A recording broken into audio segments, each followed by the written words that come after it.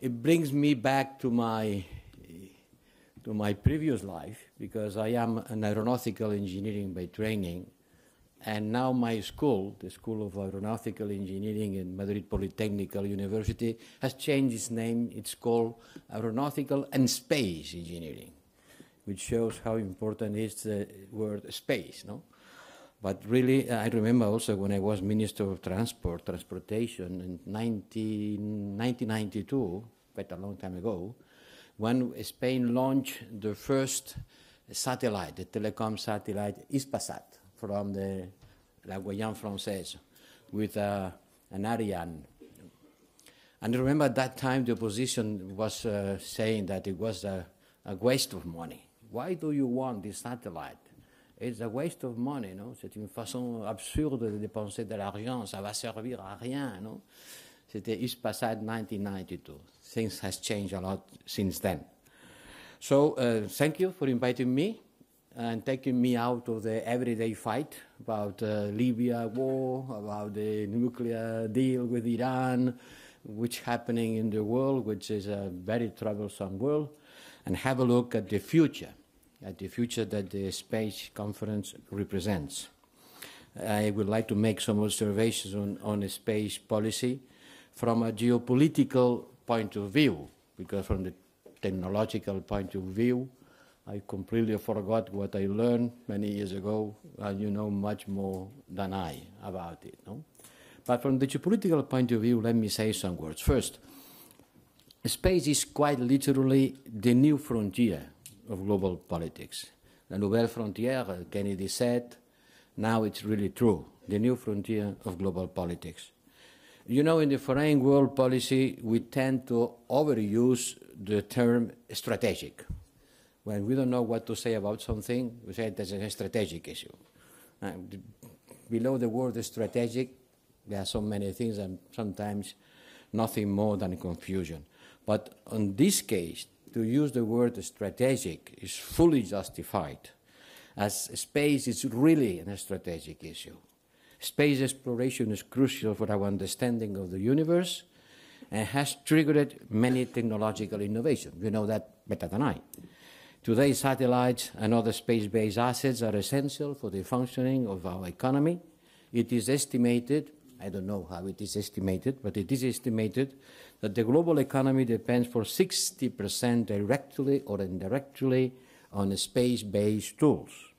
Space is increasingly a key component of the global security equation. The rising geopolitical tensions that we see on Earth is being extended and projected into space. Let me give some examples to illustrate the increasing geo-competitivity nature of space. Russia has developed several counter-space capability, from ground-launched anti-satellite missiles to inspection satellites and lasers able to blind satellites or interfere with their communication system. China's military is setting up specialized units and has begun operational training with counter-space capability, ground-launched anti-satellite missiles again. India, I was in India last week at the Raisina Dialogue, conducted also an anti-satellite test in March and is setting up a defense space agency that is expected to command all the space assets of India's Army, Navy, and Air Force. You know that the US has created a formal Space Force as its sixth branch of the US military. And last June, NATO defense ministers adopted a formal space policy in recognition that while space can be used for peaceful purposes, it's also an arena for security competition. And just yesterday, Japanese Prime Minister Abe announced the creation also of a space defense unit too. Let's remember that in the past, space enabled people, including former enemies, to work together. It's also a place for cooperation on ambitious transformative goals. Just think of the inspiring joint work of the International Space Station, and I think that we need to maintain this collaborative approach in the space. Like life on Earth, Space is changing its nature. Space is increasingly congested, contested, and competitive. The 3G, congested, contested, and competitive. What do I mean by that? The space is congested as more and more countries and actors are launching an ever increasing number of civilian and military satellites.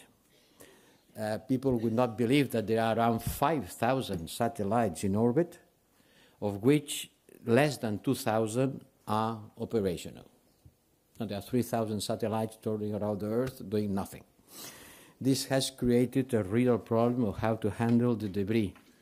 This is aggravated by the trend of launching ever larger constellations with a shorter lifespan. The circular economy, we are talking about our everyday buys, will have also to be implemented in the space. The space is contested. We are seeing unilateral moves and the risk of growing weaponization of arms race in space. This is happening with the legal regime and the normative framework for the space only partially developed, and where the principles of peaceful uses of outer space is being eroded. And finally, space is competitive. It's vital for multiple sectors. It becomes a rare resource, not just for sciences and exploration, but also for the digital economy of the fourth industrial revolution and the broad security domain. On this framework, let's talk about Europe. Europe has a massive stake in the future of space. Our future prosperity and security depends on that.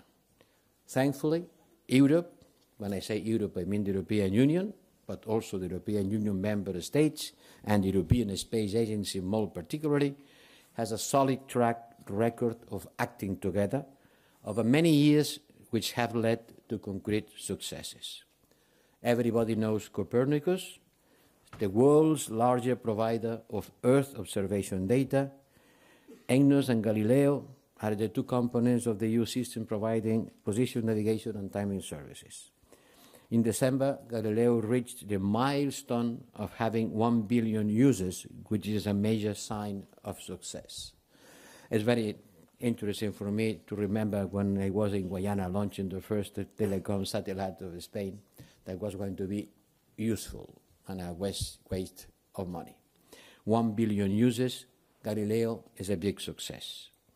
On security-related matters, the European Union Satellite Center in Torrejón in Madrid has helped to deliver key geostrategical intelligence analysis to the EU and member states, contributing to monitoring the crisis of conflict areas and supporting the EU advisory operation.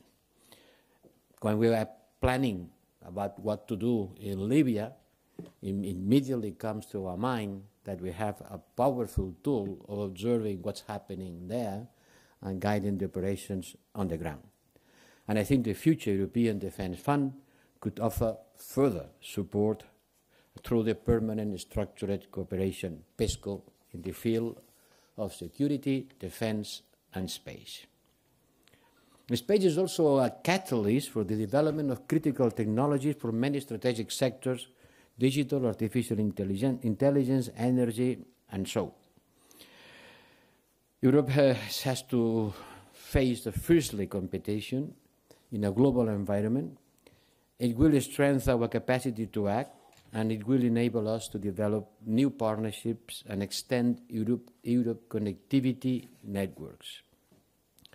I think that making these connections between different work strands lies precisely at the heart of my role as High Representative and Vice President of a Commission who wants to be a geopolitical commission. In fact, what has to be geopolitical is the European Union as a whole, not only the Commission, but the merge of the European Commission and the member states joining its strength, its resources to be present and winning in the global competition. But as High Representative, both of the foreign policy and defense policy, common defense and foreign policy of the European Union, I will do my utmost to help to bring about a coherent European Union approach to space. To conclude, space is a strategic issue. I am going to use the word strategic. At the beginning I said we were overusing it. Yes, it is. It is a strategic issue. And we need to treat it as such. As European Union, we must be fully aware of what is at stake and act accordingly. I wish you a great conference, and believe me, it has been for me a big pleasure to have the opportunity of participating on the opening session, because here lies the future. You are the actors of the future. You have to deal with everyday problems, but the future is being built by people like you, having the chance of working on such an interesting part of the technology, security, defense, geopolitical issue as the satellite and the space future. Really, thank you very much.